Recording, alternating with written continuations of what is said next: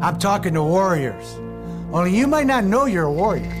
You might not even know you're in the middle of a war, but you are. Make no mistake. We don't fight against men, but we fight against spiritual powers.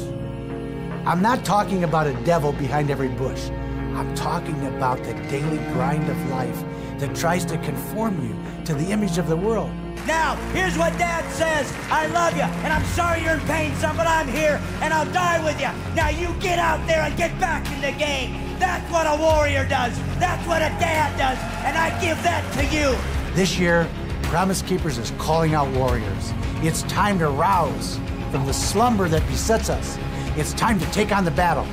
It's time to use the sword of the Spirit, which is the Word of God.